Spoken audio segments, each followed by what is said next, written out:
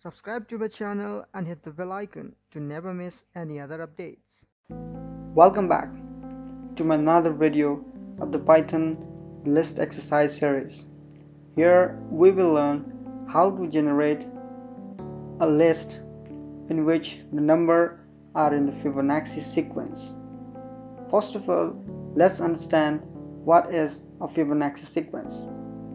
So it is a sequence of the numbers inside a list in which the sum of the two preceding elements is the total of the third one or the next number to it.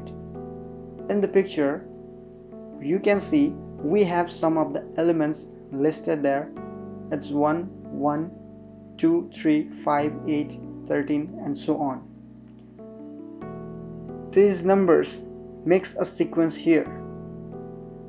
To the bottom of the numbers you can see there is 1 plus 1 is equal to 2, which shows this is the sum of the first two elements in the list, and it is equal to 2, which is the third element. In the second line it's 1 plus 2 is equal to 3. Here 1 comes first, then 2, and the sum of 1 plus 2 is equal to 3, as you can see above in the list sequence. Again 2 plus 3 is equal to 5, which is the next element, and again 3 plus 5 is equal to 8 and so on. So let's see this through the code. Now to generate the Fibonacci sequence we will have a user input of the range.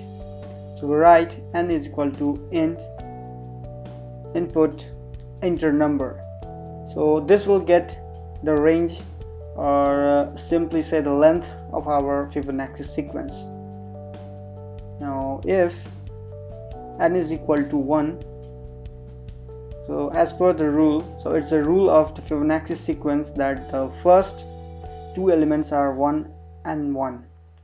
So if the length is 1, Fibonacci sequence or fib will obviously be 1. If it is 2, so it will be okay. If n is equal to 2, we will have the Fibonacci as 1, 1.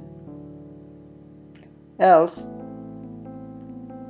we write fib is equal to 1, 1, and then we will use the for loop. We write for I in range 2 to n fib.append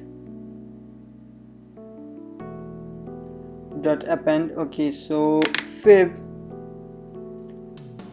is the I minus 1. We write the I minus 1, which is the first preceding term, plus the second preceding term, which is fib I minus 2, and our program is ready. So now we print fib. Now let's check it. So enter number, I entered 1, so it's giving 1, because this is the length of the Fibonacci sequence. Now let's write 2, again will give 1, 1.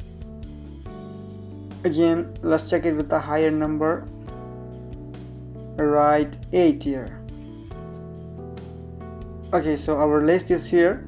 You can see the first two elements are 1 as per the rule of the Fibonacci sequence, and the sum of these two elements is equal to 2. That's 1 plus 1 is equal to 2, and again 1 plus 2 is equal to 3, 2 plus 3 is equal to 5, and so on. So that's it. This is how we do.